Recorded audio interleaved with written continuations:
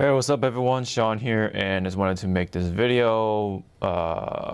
Probably likely going to make this separate from my detailing journals that I usually do in the garage. But I wanted to talk about solely of what happened with the pressure washer setup that I sort of teased in the last journal video in this exact garage. I'm just using this gun as like a symbol, like, hey, I'm going to talk about my pressure washer. I'm just have this as a representation or symbol of the pressure washers, because I don't want to take it out. I mean, it's right. I know it's like right here, and it's still working, and I say that because there are definitely lessons to learn from that whole gravity feed setup that I did with my pressure washer last time I washed, which was actually very recent, which was on the Sunday. I am recording this Wednesday midnight at this moment. So for the most part, the end result was there. I mean, the end result was that a pressure washing rinseless, a pressure rinseless wash, or a power rinseless wash rather, does work, right? It can happen. It is possible. But how to get there is a process of itself, right? And you definitely have to be careful in certain steps when you're using a gravity feeding system. Especially with the air in your hose. That was what I failed to take into consideration. The machine still worked, my pressure washer still worked, and it put out the usual pressure for the most part, but getting there was a little confusing, but I just happened to get it working after a minute at most. So what was happening was I thought, okay, I can just open the valve, it'll go right into the machine, and then the machine can just pump it out, right? But most of these pressure washers, right, that you can have at your house, right, it's like what, costing around maybe almost $200, at average probably around $100, are unfortunately not designed to actually siphon nor be gravity fed in a, I guess, normal manner, because they lack essentially the power or a proper pump to pump through water that essentially is not pressurized in the first place. That's why it acts differently whenever you introduce gravity feeding. So you have to do some things differently. Whereas, if you were to just take a garden hose, plug it into your pressure washer, it'll work just fine. Okay. So that was something I learned along the way, luckily, and I didn't overheated the machine or anything like that, or pressure washer. I did notice it was a little hotter or warmer, and at some point I did smell that, that warm or hot sort of motor smell. When you have like electric motors really working, they have that smell. So I kind of like stopped at the moment and then tried to finagle with it, and then eventually got it working. So I think I just kind of like happened to do most of the right steps, luckily. So luck did play a part for me. So what I did was the key thing you have to definitely do is to get the air out of the hoses. Especially the garden hoses and all that stuff that's leading into the pressure washer. And of course, as I'm talking, I'll have all the B-roll and all that stuff playing around in the background. Anyway, so you have to pretty much let the air out somehow, and the way I do it is to essentially shake up the hose that's leading from my trash can, or my water tank that I should call, and you can open the lid, and then what you do is like shake it so that the air can escape from the hose and out from the water tank You can see it with the bubbles, right? And once those bubbles are gone, that's a pretty good indicator that there's no air in that hose. So that's how I do it. Otherwise, right, if you were to actually gravity feed with a bigger actual water tank, right, like mobile detailers do, that's much harder to do. But it's easier for me because I just have to look down the barrel or water tank slash trash can, right? Because I converted the trash can into a water tank. I can just look down on it, and you know, you see bubbles come out from the inlet. So that's how I knew that there is no more air in there. That's definitely something to take into mind, right? And then whenever I did turn it on, I actually happened to just do this, right? You hold your gun to let the air out. And yes, it will still work hard, but it'll definitely cut the time, right?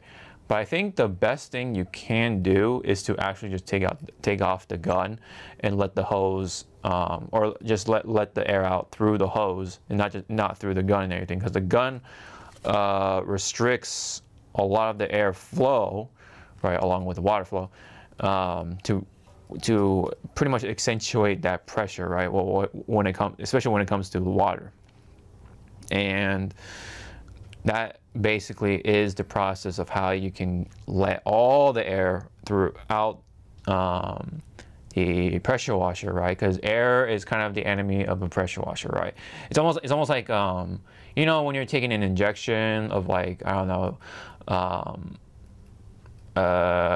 some sort of like vaccine or something, right? You pump something into your veins or inject something into your body.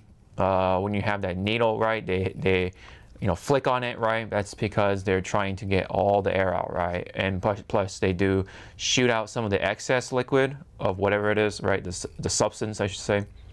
They're doing that because they have to let the air out, right? Because you do not want to introduce air into your veins. Same thing with, not that I'm a doctor or anything, but I know enough that you're not supposed to let air be introduced into either your veins or, in this case, your pressure washer. Same thing. You don't want to do that, because otherwise it'll cause things to either wear out the motor or do something with the motor that'll essentially shorten the lifetime of your pressure washer if you don't do it properly.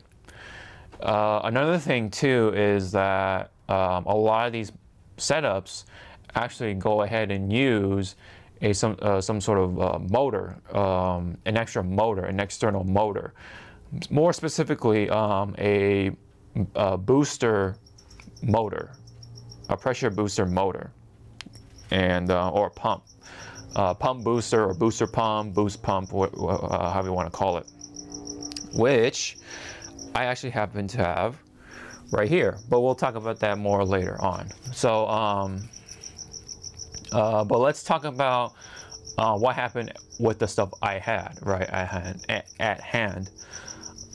So I eventually got it working, and I actually was able to see a lot of the dirt and grit being blasted off by the pressure washer of itself.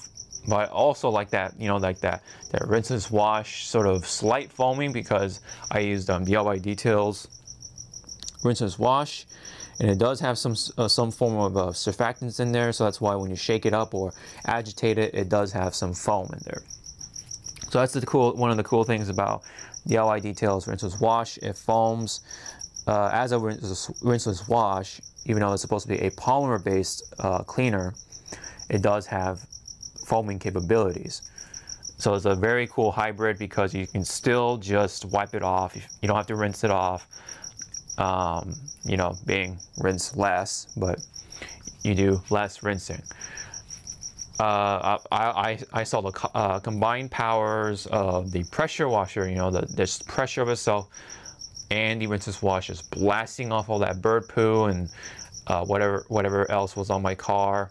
It was really cool. It was a really cool concept that I was able to make it realize, or bring it to reality for myself with whatever I had, right? The fact that I just built myself this little mini water tank of sorts, 10 gallons, right? Or in this case, 8 ish. I think what happened was the what do you call it? I used this right here, which is a little setup I have. This is a fireman hose nozzle, quick connected to a little gauge right here that I have that allows me to pretty much you know, read how much gallons has gone through the setup right here, or through the hose. You know, and of course, how accurate are these? I don't know. And maybe what happened was, you know, when I saw it was like I stopped at 8.1. I think this might be off by, you know, maybe like half a gallon or something. So what I'm going to do is just do 8.5 gallons and then do it the 8-gallon dilution ratio, the 8-gallon dilution, right, which is supposed to be 256:1 for 8 gallons of water, right? So that means I'm gonna have to put about 4 ounces of rinseless wash, right? So I'll even probably bring that down even for a little bit to like 3.75 or something, 3.75 ounces. And the reason I would do that for next time is because it was streaking. It left a lot of streaking on the windows, so maybe there was a little less water and a little more product somehow. So these are probably not the most accurate, but they do help give you an idea of how much water you're pumping into a container of sorts, right? So that's why I'll keep it, but I'll keep it around, but I'll definitely, you know, kind of like eyeball it too as well. I'll probably put 8.5, and then I'll do the, you know, put 4 ounces of rinseless wash in there for next time. But all in all, I do really like how it turned out. My car was still clean, my pressure washers was still working and alive, but I do have to be a little more careful of how I set up this sort of rig. So definitely I'll do the what do you call it? The pressure washer initiation thing with by taking out the gun, right, and let the air out through the hose of itself, rather than okay, well, let's just pretend this hose is for the pressure washer, right? I know it's for a garden hose, but let's just pretend, right? So instead of having a nozzle right here, right, you have to take it off, take off the nozzle, and then you let the machine run. That way the air can go out much more easily, and then liquid will come through hopefully soon after. So that's the idea anyway, and lessons learned and everything. So this is what I have now for my setup here. So here are my hoses that I'm going to be using for my sort of gravity feed setup. So let's just put one down. So this is for going into the tank of itself, and this will go through all the way here, which is actually now has a turn valve of sorts and a male quick connect right there, as you can see. And this male quick connect is pretty unique because at the end it has a receiving garden hose thread or female garden hose thread, and then you have the male quick connect. This is from Essential Washer. These actually came in handy more than I thought over time. Because there are certain situations where you do want to have this sort of setup with your quick connect, and if you buy your ordinary quick connects, you'll have to buy extra parts, which is basically extra male garden hose threads in order for you to connect the females, right? Because the female quick connects all have female sides, right? So you have the female quick connect receiver, and then you have the female garden hose threads, right? So that means you have to have somewhere a male garden hose thread coupler of sorts in your setup. This potentially takes off or makes things a little simpler. These are a little more niche, but they kind of do that concept pretty well. if you are in that situation, which I happen to have, right? Because you can see, right here, that's a garden hose thread coupler, right? Both male.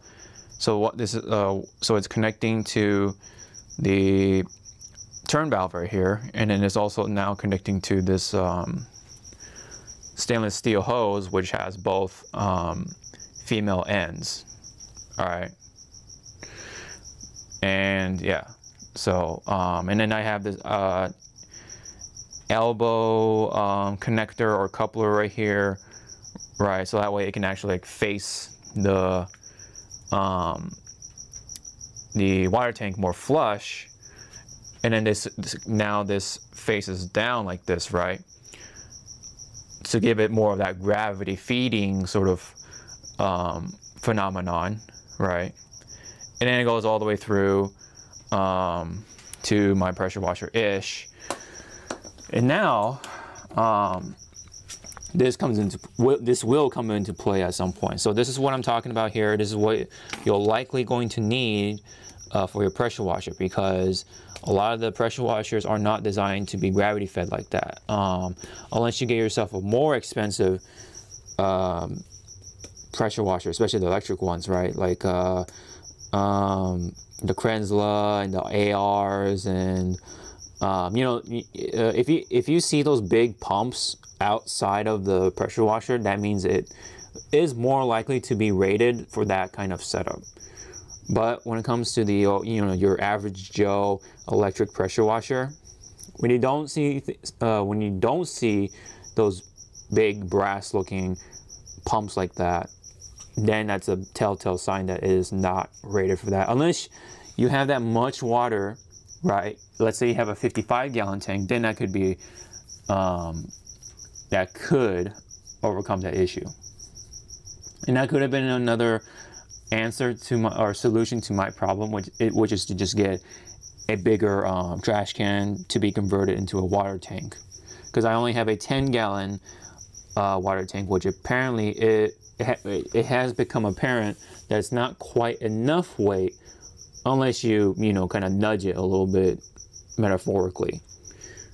So and that one of those metaphorical nudges is via a pump of sorts. So some people actually use a submersible pump, and I saw that through Serrano mobile Serrano detailing, or Serrano mobile detailing.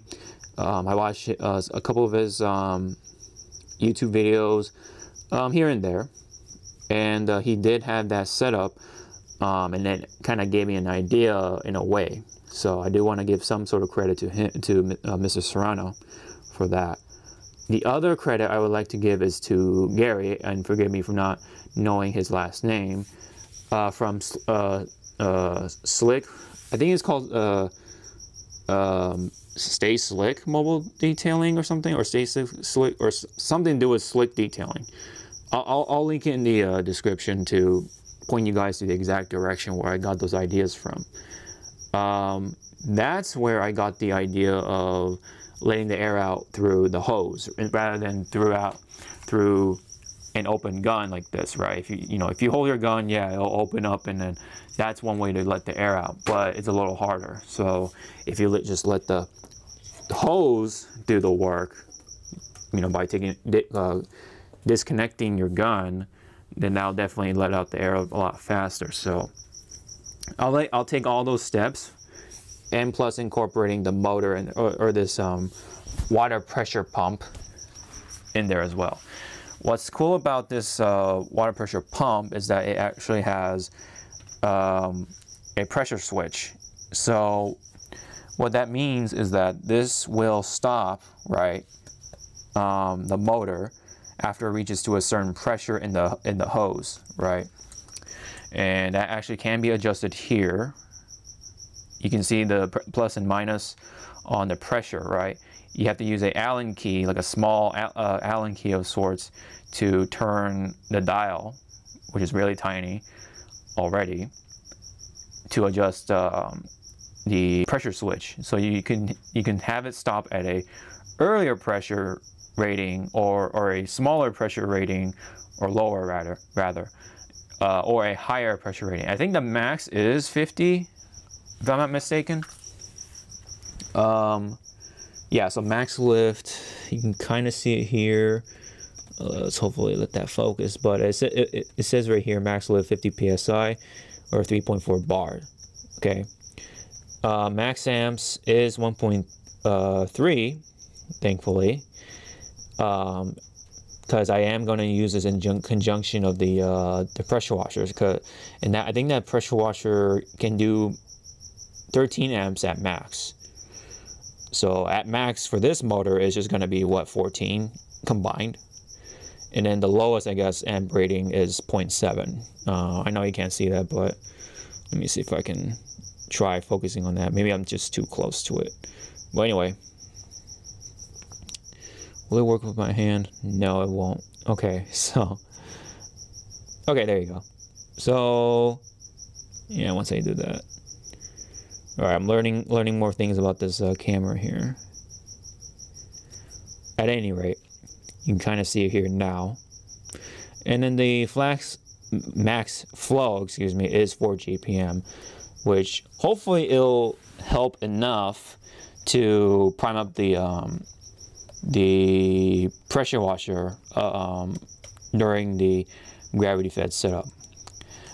And then I believe this is supposed to be, yeah, it says right here, it is a self-priming pump motor of sorts. Runs dry without damage, so you don't have to worry about that, I guess. Thermal overload, automatic restart. So yeah, so at any event this motor does overheat, it will stop itself hopefully and start back up as soon as it cools down or whatever. More stuff on it. I like the features that it does have like these rubber feet, so it doesn't like slip around. Actually pretty nice. And then of course I believe these inlets or outlets, I guess, are 1/2-inch MPTs. I could be wrong. You can read up on that once I leave the link, a product link, in the description below. But yeah, this does have a strainer of sorts, a 50 mesh strainer. You can see it there going through that way, so this goes out. And you can, it also, I like this particular motor or pressure pump from EcoWorthy because it comes with a garden hose thread inlet and also an outlet. So male garden hose thread and a female garden hose thread converter. So that does really help with the garden hose setup.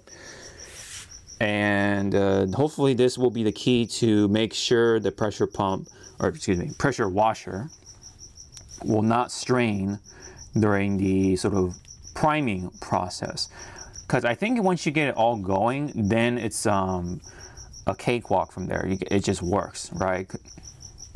And then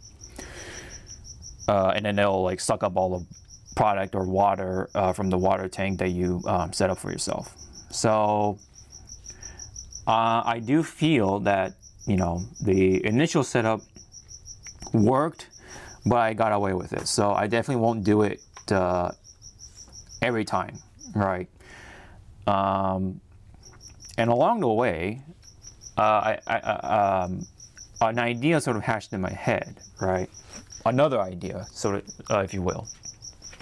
Sorry, let me grab my seat because I'm kind of tired of squatting, but yeah. Anyway. Oh yeah, so another feature that I almost forgot to say, that it does come with a plug and for your outlet, a wall outlet of sorts. This is supposed to be either 110, or yeah, it's a 110 volt water pressure pump. Let me let the thing help focus. It is a 110 volt AC motor, so you can plug this to your wall. they do have a 12-volt version that you can just plug into your RV or your car or whatever if you want. If you do have that sort of setup for yourself, that's kind of a neat idea. So basically, yeah, so you can plug this and your pressure washer, right, with a generator, two-way generator for your mobile setup. But yeah. So yeah, obviously we have quick connects right here, both both females, right? But I told you, right, as I told you, these essential washer quick connects are pretty special because, like I said, this female quick connect has a male garden hose thread. I don't want to take it out right now because it's already in there and I don't want to mess with it. Oh yeah, and then you can, so it is able to go into the female garden hose thread converter from the motor that came with, and this part is thread taped, so that's all taken care of. Same here, it's all hidden because of this strainer right here. Same thing here, same thing there. Yeah, you can kind of see the thread tape right there, that white stuff. So yeah, so I have not tested it just yet. I just hope that this all works the next time I use this setup, which hopefully will be this coming weekend. Yeah. So you can kind of get an idea right now of what it looks like here. So I can hopefully do this with one hand. Okay. And oh, there we go. Wow, I did all that in one hand. So this is one side. That's the water tank side. And then right here will be a little harder to do with one hand because of how these ones work. But let's hear that click. There we go. I had to kind of nudge it there. And this side will be where my pressure washer will go. So pretty much that is, here, I'll do that like that so you can kind of see. You can kind of see the idea, right? Water tank on that side, pressure washer on that side. This will go this way, and then hopefully this strainer will do its job of picking up any particles or whatever. This will be plugged into a wall outlet, and hopefully we get the proper gravity feeding setup without any worry. But like I kind of hinted, another idea kind of popped into my head because potentially I could use this setup to help my garden hose setup, because what this pretty much is, in a way, is just a mini pressure washer, right? Because all it is just a motor, for at least most electric ones anyway. For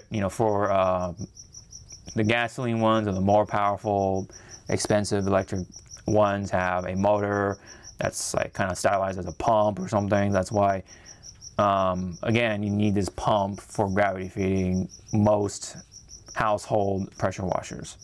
Whereas the more professional ones or commercial ones, not so much, because it has enough power to suck through water on its own. Whereas the garden hose and the main line, right, provide that pressure for your household pressure washer. Okay, but this alone could help enhance.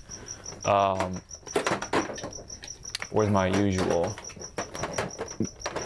garden hose nozzle? There you go. So let's just pretend that a garden hose is attached to this, and I can, like, use this as like a pseudo pressure washer with this, potentially. So that could be really cool if that's the case. And the fact that this motor, or pump rather, pressure washer or water pressure pump, can turn off at a certain pressure, so it won't, you know, strain itself that way. So, potential idea that I can just bust out this instead of the pressure washer, maybe, possibly. But, you know, I can't help sometimes but to use my Karcher pressure washer because it is fun. It is fun to use a pressure washer. You know, I get it, right? Do you really need it for the most part? No, but it is really nice to have at the house. When you're a mobile detailer, that's a different story. All right. Sorry, just making sure it was connected correctly, but yeah.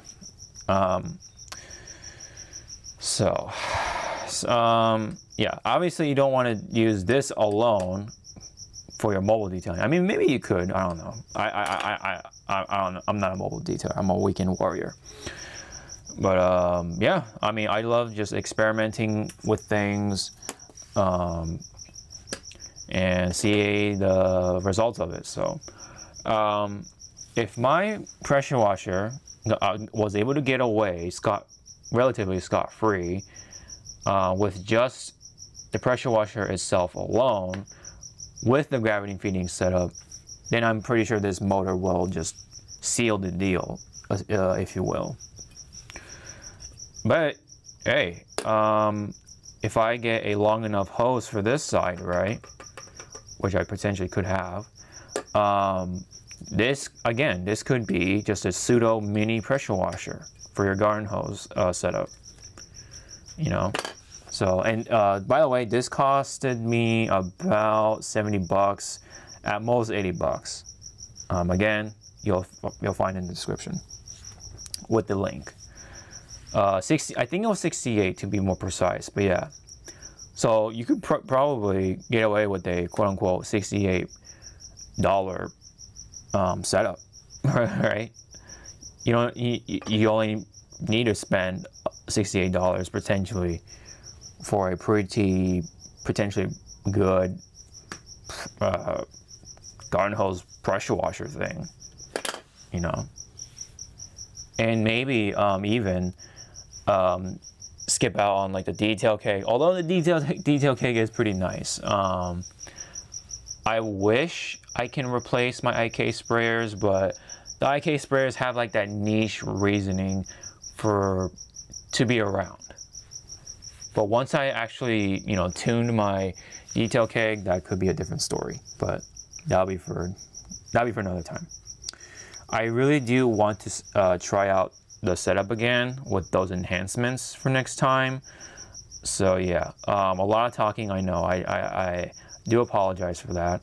I know it's been going on pretty long now, but I just wanted to show you guys that you can do this too. But I do want to tell you guys that, of course, you do want to take some precautions, especially with the air. You do not want the air in your hose. And probably the best thing is to actually get yourself some barbs and actually use some sort of like a polyurethane hose, or poly hose as it's called out, because you can see whether there's air in the liquid or not, right? Though I can get away with it for my setup because I can just look down on the my water tank and just shake it up until the bubbles stop coming out. So that is pretty much how that's going to be set up there. Yeah, fun stuff. So that is pretty much it, I believe. I'll definitely make sure there's no air on this side either, right? Because that's where it does get a little tricky. But yeah, I'll probably just, like, you know, run the motor. No, actually, I don't know. There's still stuff to learn about this setup, and hopefully I can pull through and successfully have another setup for my car washing. I don't know. We'll figure it out. We'll figure it out. I don't want to go on too long. The video's already going on long enough, but yeah. So yeah, that's my sort of experience with this so far. I guess this could be a journal just for this whole gravity feeding thing, right? The gravity feeding setup is getting its own journal, I guess, maybe potentially, or be just a separate video. But yeah. Anyways, that is pretty much it for this video. What do you guys think? If you have any comments, do you have any suggestions? If you want to help, you know, help me figure out like, okay, what I need to do now, or you know, or do this, or maybe another tip or something, or any other comment relating to this video. Leave me down below.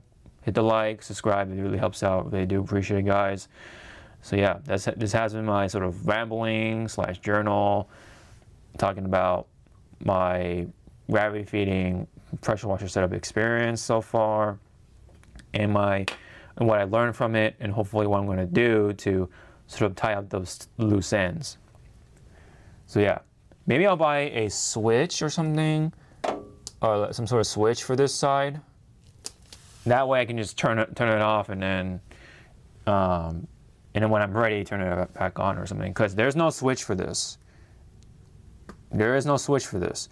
So as soon as I plug it in, it's going. It's going, baby. So yeah. But we'll get there. We'll get there. I'm not sure if what do you call? While the liquid is running through here, and then through the pressure washer hose, can I plug in the gun, right? It's a bit of a hassle, for sure, but yeah, we'll figure it out along the way. So that's it. Thank you very much, and hope to see you all in the next video. All right, stay clean. Sean out.